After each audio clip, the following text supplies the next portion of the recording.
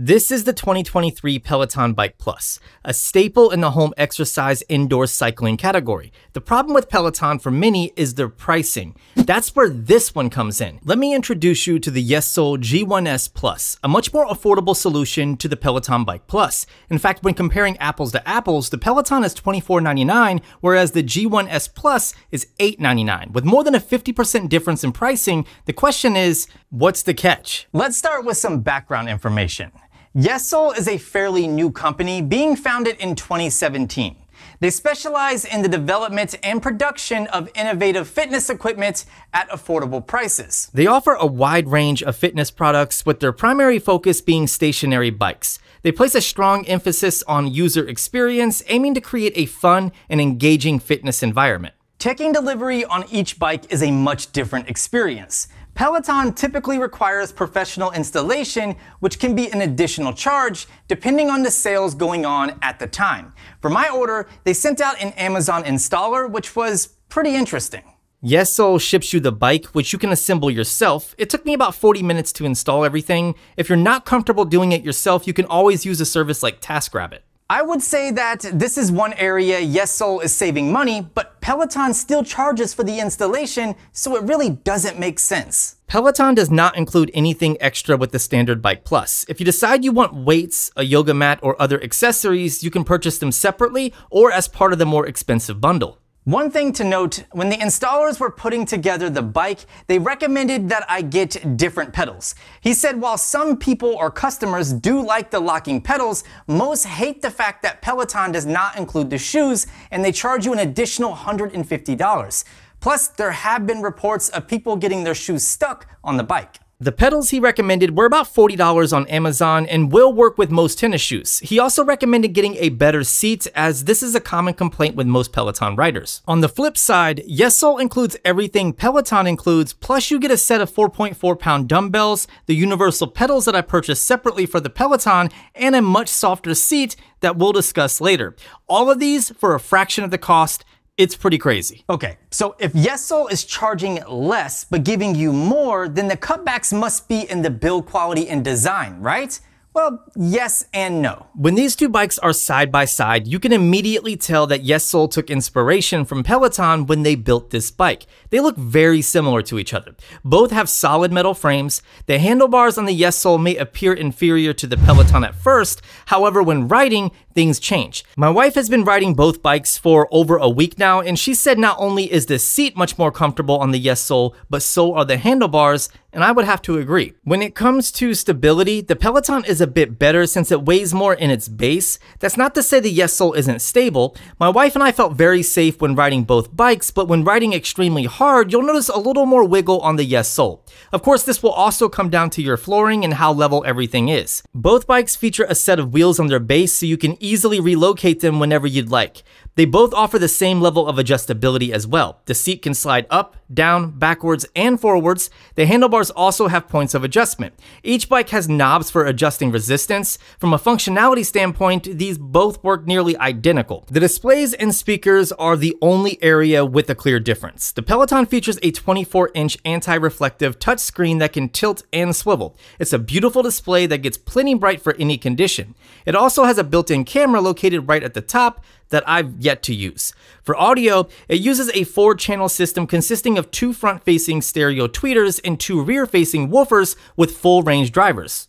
In comparison, the Yesoul also has a 24-inch screen that can tilt and swivel, but it's not touch compatible. Instead, you use the joystick located on the monitor for adjusting brightness, volume, and for power. You'll be using the screen for projection purposes, as the bike does not have the Yesoul app built into it. The projection takes place from your phone with an included HDMI cable, or you can connect wirelessly. Typically, you'll use the Yesoul app, but they also made it possible to project from other apps like YouTube and even Peloton, so you're not locked into a subscription, but more on that later. One of the biggest advantages being able to plug your phone in via HDMI to the monitor is that you can cast one of your favorite shows or movies straight to the Yesoul G1S Plus. This makes cardio a little bit more fun and enjoyable since you're able to watch something while you're working out, taking your mind off of that cardio process. And while yes, Peloton does offer streaming services on their bike, Yesoul allows you to cast from any app on your phone. You're not limited to a certain amount of of apps. The screen looks good and gets plenty bright, albeit not quite as bright as the Peloton.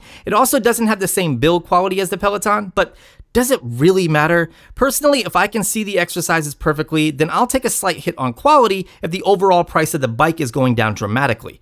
Plus, you can use the included HDMI data cable to stream a movie, show, or game while working out with the Yesoul display, whereas Peloton does not allow streaming from a device. It's a great way to multitask, honestly. The built-in speakers on the G1S Plus screen are not as impressive as the Peloton, but they still get the job done. The Peloton technically uses USB-C, but its design is more proprietary, whereas the Yesoul G1S Plus uses a more traditional DC adapter. So yeah, Yesoul saved a little money with build quality and software implementation, but we're still talking about a third of the price here. Now, Peloton requires you to have a paid subscription to use the bike. There's no getting around it. That subscription is $44 a month for their all-access membership. It includes 16 plus different workouts in categories like yoga, HIIT, strengthening, etc. You can choose from over 1,000 on-demand classes or from 14 daily live classes. So the Peloton community and coach integration is second to none, and the main reason why people buy into their ecosystem.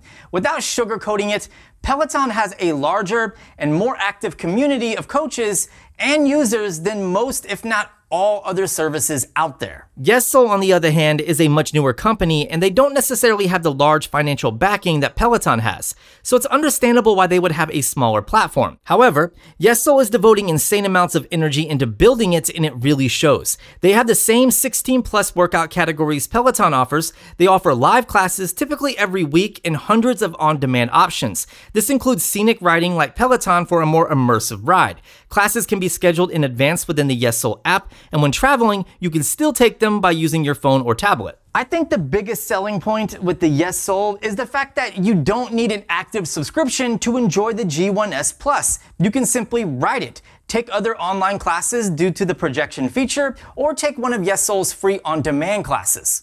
If you do want to get the most out of your G1S Plus, it's only $9.99 a month, which, like the bike, is a fraction of Peloton's pricing. But keep in mind, Peloton does in fact offer more with their subscription. What's great is Yesoul allows you to purchase the G1S Plus and then use Peloton services on that bike. So you're not locked into one subscription service over another or a specific bike with Yesoul. If you made it this far in the video, congratulations, I got a little prize for you. If you use the code Jonathan at checkout, you can get this bike for $3.99 versus the $4.99 Black Friday pricing. All the information can be found in the description down below. Ultimately, which bike you choose will come down to budget and what you value most. If you're okay using the Yesoul G1S Plus bike and then using the money saved to purchase an annual membership to Peloton, I think that might be the best move.